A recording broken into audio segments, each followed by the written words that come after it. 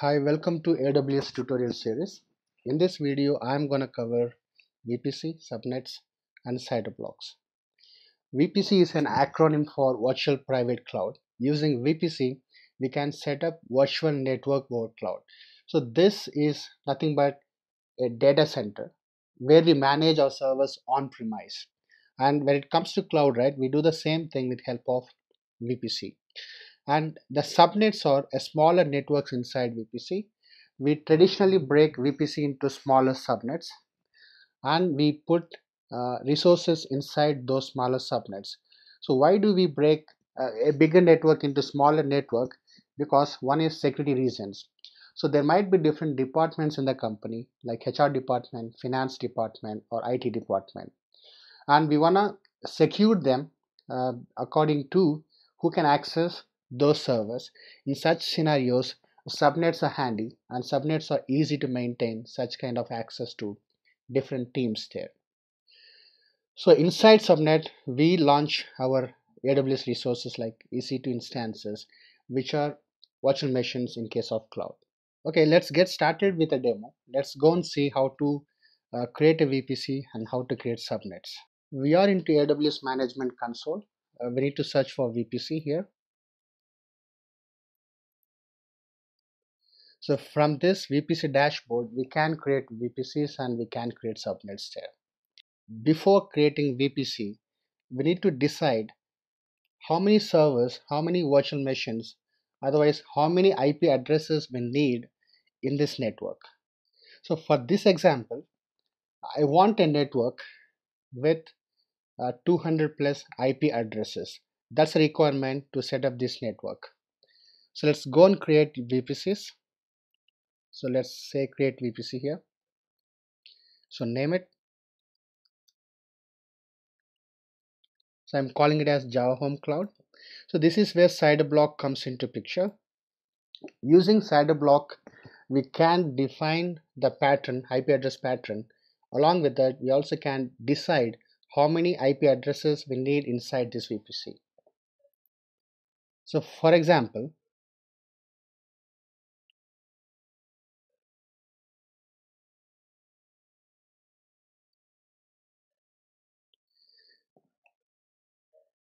so this is my CIDR block notation. This is my IP address pattern.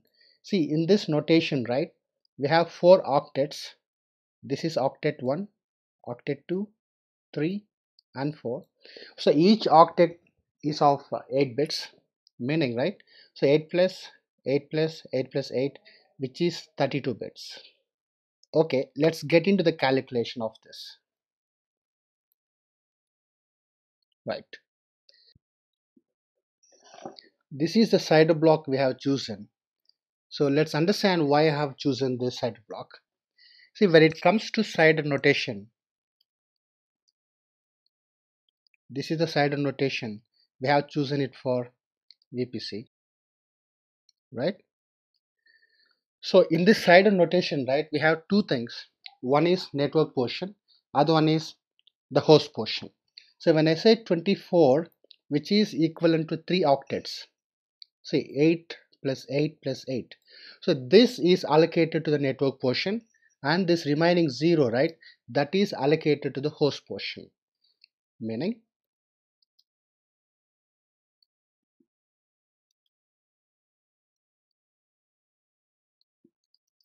for network portion we gave 24.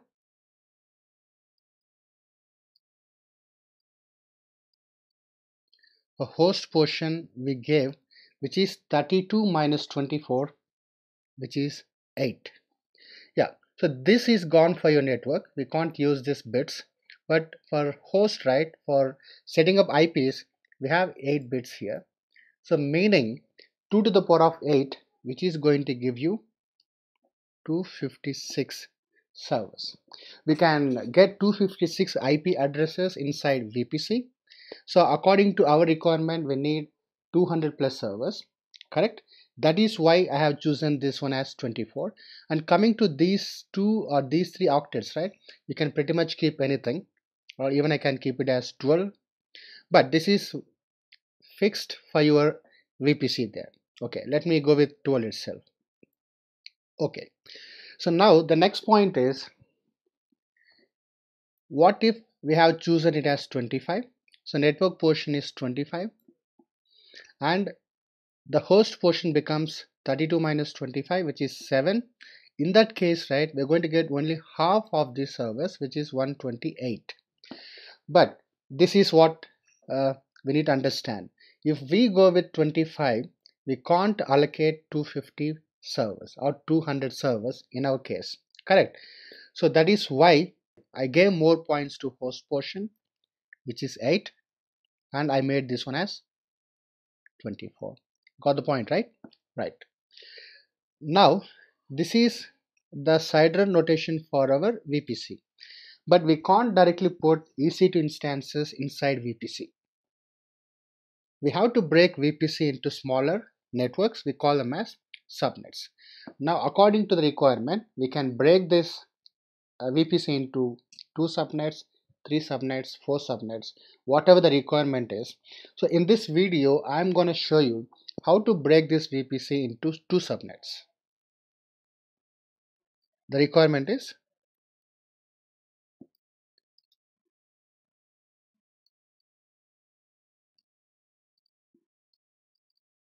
into 2 subnets. That's the requirement. So now again, subnet is a network.